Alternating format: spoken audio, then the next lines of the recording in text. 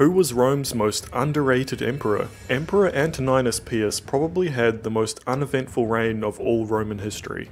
An old, rich, and popular senator, he was made heir by Hadrian, with the condition that he make Marcus Aurelius, yes, that Marcus Aurelius, his successor.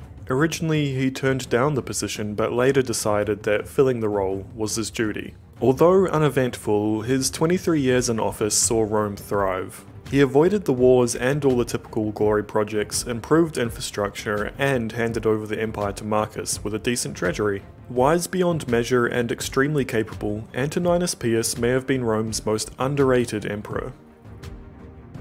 Like and subscribe for more videos.